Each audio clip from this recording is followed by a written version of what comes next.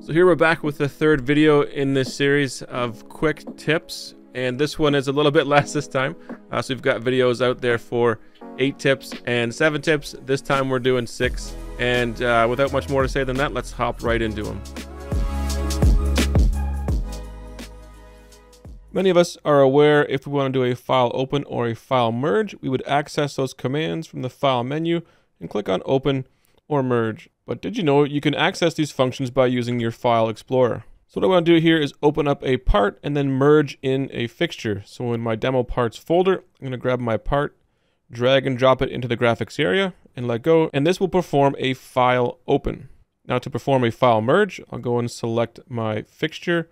This time I'll drag and drop and hold down the control key, let go of my mouse button, and this will perform a file merge.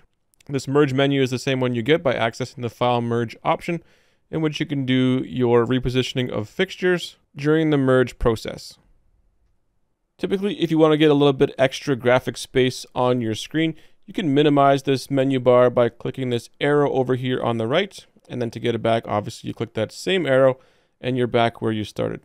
There is a quicker way. So when we're on our menu items, we can select a menu, double click, it will minimize, double click again, and it will maximize.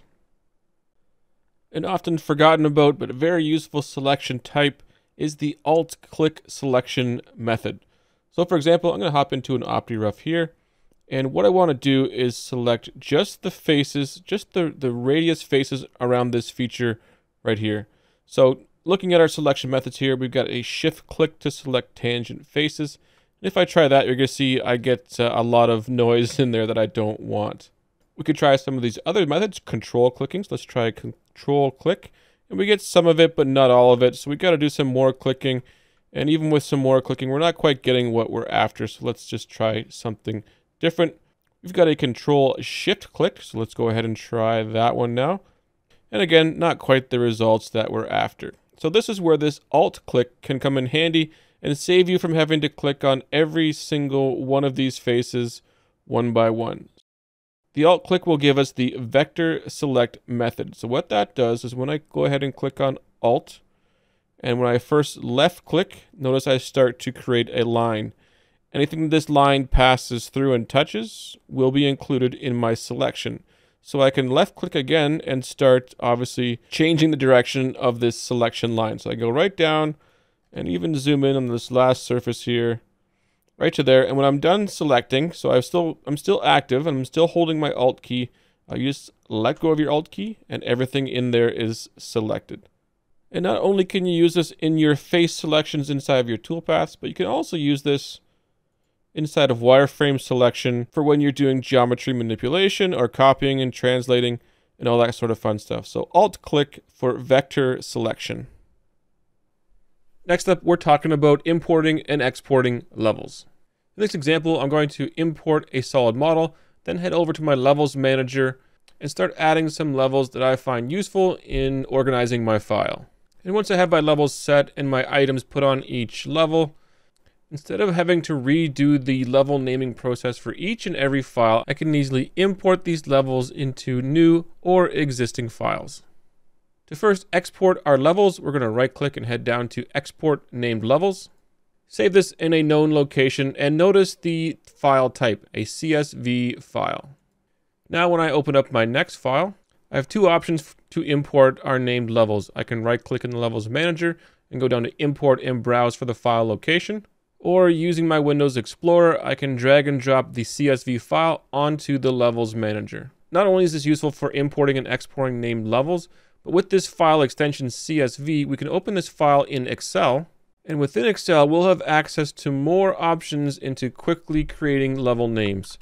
The layout in Excel is going to be our column A is our actual numbered level, B is the name of the level, and C is the level set. So if I resave this out, re-import, notice we've got all the new named levels. If you want to repeat a function you just performed, you can use the space bar to launch into that function. Now, this function can be anything from a drilling operation. Let's say we drill this hole over here and exit out. If we wanted to do a drilling operation again, simply push the spacebar, we're brought right back into drill. So this not only works with toolpaths, but it works with your wireframe functions as well. We can do a curve on one edge right over here. Green check out of the function. Spacebar brings us right back into curve on edge once again. So this works for transforming wireframe functions, toolpath selection, etc. So spacebar to launch the last function you just performed. Using a function called temporary midpoints can save you some extra steps in geometry creation. So for example, let's say I have this part here and I want to create a piece of wireframe geometry going down the middle of the slot. Previously, what you would have to do is go ahead and create a line, maybe from here to here, and the same thing on the opposite side from there to there, and then drawing a line between the two. I can use the midpoint of that line as an anchor and connect to the midpoint of the other line. With temporary midpoints, we can skip over that temporary geometry creation and just hover over the first point until we see the green dot. Hover over the second point until we see the green dot, and we automatically are given that midpoint between the two selected items. So I'll do the same on the opposite side. Hover until I see the green dot. Hover until I see the green dot, and click. And now I've created a line exactly in the middle of this slot without having to create any extra geometry. One thing to be aware of with the temporary midpoints, you do have to hover for a set amount of time. And that time is controlled down here in your temporary midpoints delay. So you can choose the amount of delay you would like to have and save that to your config file. If you did miss the first two videos in this series, I'll have some links either here or down over there or somewhere around this video where you can click on and go and see those other two videos.